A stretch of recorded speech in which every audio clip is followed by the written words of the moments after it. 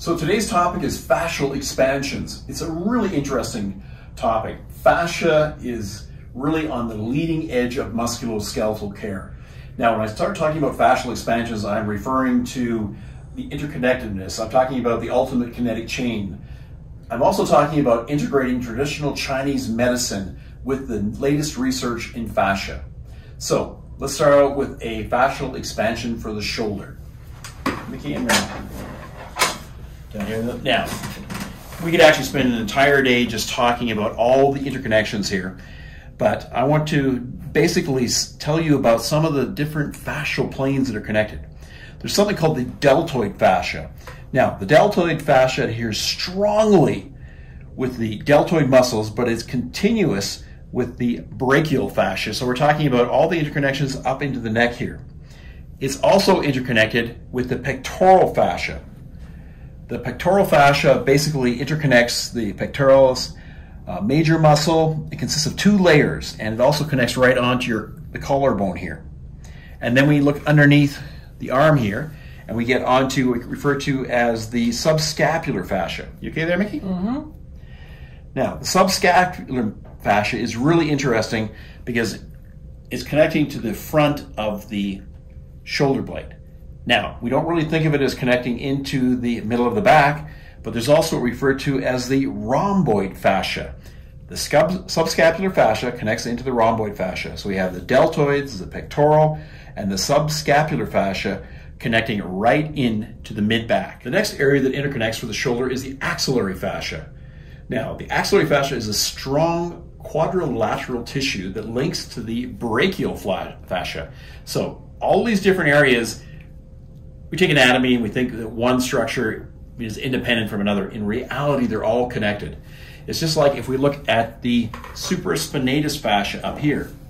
Now, the supraspinatus fascia is really interesting in that it actually connects underneath the shoulder blade here. Just turn your side a little bit there, Mickey. No, just like that, that's fine. So we also have what we call a scapular fascia that actually connects up into the neck. Now, this is interconnected, and we also have what they call the Infraspinatus Fascia, and this is a dense fascia, and it connects onto one of the, besides the infraspinatus muscle, the teres minor muscle, two of the rotator cuff muscles. On your back again here.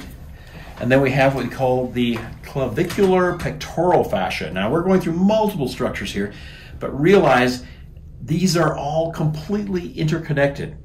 Now, one of the most interesting things that we start looking at all the structures of the shoulder here, and I was saying how it actually connects back to the rhomboid muscle here. Just turn on your side a little bit here. If we start looking at the back muscles, we'll see that the superficial layers of the back muscles, it envelopes the trapezius muscle up here and the whole large latissimus dorsi as it comes down here. It basically covers it. And then we start getting a little bit deeper, and it fuses right into the rhomboid muscles. And another muscle which is fairly close there, the serratus posterior superior. Now, and inferior. So we start thinking that, okay, this is an independent structure, and how can this affect another structure? It's because they're all connected with fascia. So one of the things I want to talk about is actually the correlation between traditional Chinese medicine and fascia. So what I'm referring to is actually acupuncture. Now, acupuncture points are found along meridians or channels of energy in traditional Chinese medicine. We talk about something being on a liver meridian, gallbladder. It could not necessarily related to that specific organ, but these are, in their theory, channels of energy. Now, modern research has revealed that acupuncture points often correspond to areas where there is a high density of nerve endings, blood vessels, lymphatic vessels, as well as an increase in electrical conductivity. What this suggests is that if we stimulate these points, it could have a physiological effect on the body, such as increasing neurotransmitters, endorphins, and even pain-relieving substances, as well as regulating blood flow and increasing immune function. So, when an acupuncturist or anyone basically treats an area, we don't just insert a needle in. We actually need to stimulate the nervous system. So I'm going to show you points here in acupuncture where we get in and we actually stimulate areas. And it's not a matter of just putting a needle in and then keeping it there. what we actually do is we rotate it, we pull it back, and if we're working on the tissue, we get in and move the tissue around a bit. And in acupuncture, when you put a needle in, you twist it around, you pull it back and forth, you actually wait for the body to have what they call a tug response. So the tissue grabs onto the needle. So we're going to go over a few points here related to the shoulder. And this is where we're tying it all into a fascial expansion for the shoulder. We say, okay, how do I actually tap into all these different areas of fascia? I mean, there's so many different planes of fascia. Well, fortunately, we have a very long history in traditional Chinese medicine of accessing acupuncture points for specific conditions. So we're going to get into a number of them. We're going to go over each one of these points, and I'm going to show you how to actually elicit a response in that area. So one of the first points I'm going to talk about is called gallbladder 34. And one of the first things you should be saying is the topic today is a fascial expansion of the shoulder. Why are we on the leg?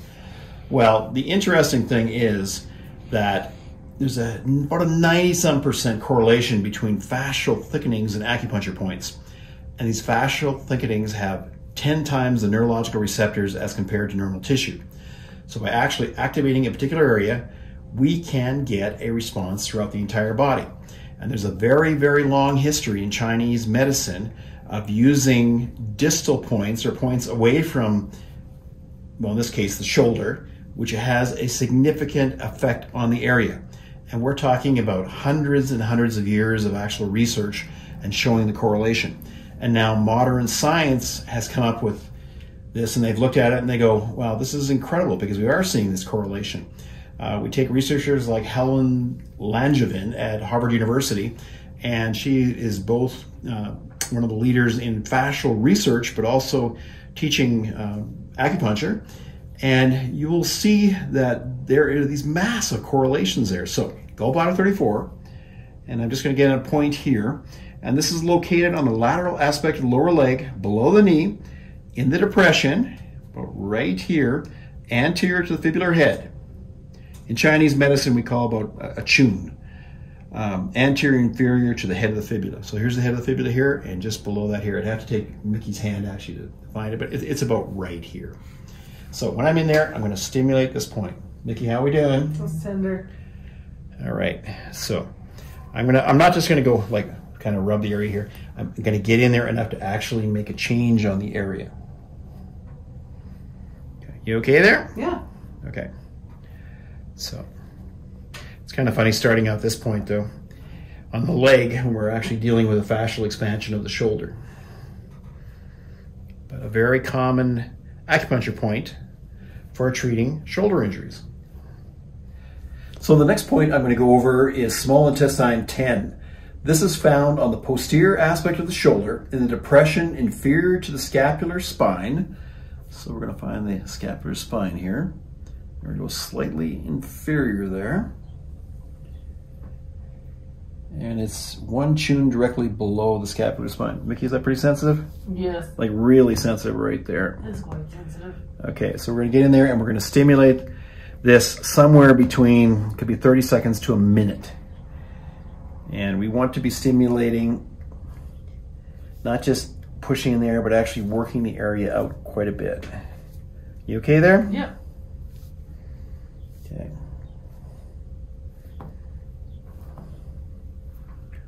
Good. And again, for about 30 seconds to a minute. So we started out with gallbladder 34 on the leg, and now small intestine 10. So the next point I'm talking about is small intestine 11. Now, it's located in the region of the scapula, in the depression in the center of the subscapular fossa, level with the fourth thoracic vertebrae. So if we go up here, we're going to go down to the vertebral prominence, just below that. We're going to go to T1, T2, T3, and approximately T4 in there.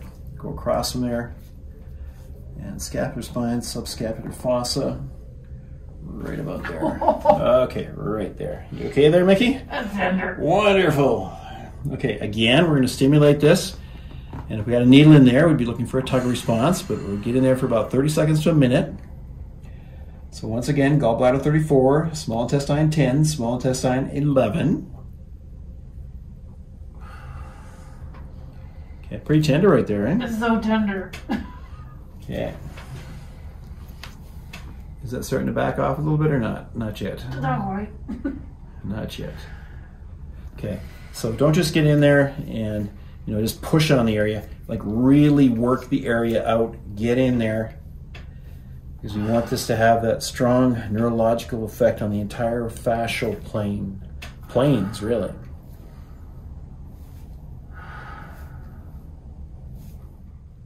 So now we're going to get into large intestine 15. Now, when the arm is abducted to 90 degrees, this point is lateral or forward. It's on the deltoid, the medial deltoid muscle of the shoulder in the depression of the anterior superior portion of the shoulder.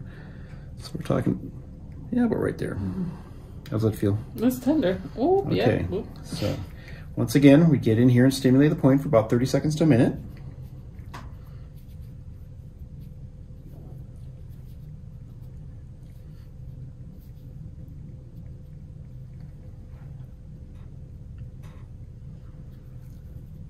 Is that as tender as it was? Still pretty tender, right? All right. So 30 seconds to a minute, it should start to settle down a bit. But this way we can access multiple planes of fascia. Yeah, it's better now. Like even just almost like a switch. Yep. So now we're going to get into large intestine 16 acupuncture point. Now, this one is right in the lateral portion, the upper end of the supraspinatus fossa in the depression between the scapular spine and the clavicle. So we're talking follow the supraspinatus fossa right over clavicle here, right there. Okay, we're going to stimulate. How are we doing there, Mickey? It's tender. Okay, 30 seconds to a minute. Okay. Now, we would combine this work with our fascial work in terms of releasing structures in the MSR protocols and also joint manipulation. Good. Is it as tender right there still? Much better. Let's just drop right Yeah. down. Good. Okay, so this is large intestine 16. So the last point I want to talk about here is large intestine 11. Now, large intestine 11 is positioned on the lateral aspect of the elbow in the depression at the midpoint in the line connecting between the lateral epicondyle of the humerus and the lateral end of the cubital crease. So we're talking here, midway in between, be right there. Feeling that, Mickey? Yes. Okay, so once again, we're going to get in there, we're going to stimulate this point for about 30 seconds to a minute. Pretty tender in there? That's really, it's nice though. Yeah? The forearms are sore. This is definitely, it's interesting though, if we consider kinetic chain relationships, how all of these points, even though they may be distal from the shoulder, have such a strong effect. So as we've gone through here, we've gone over gallbladder 34, small intestine 10, small intestine 11, large intestine 15, large intestine 16, and the last point here, large intestine 11. Starting to settle down a little bit? 100%. Yeah, good.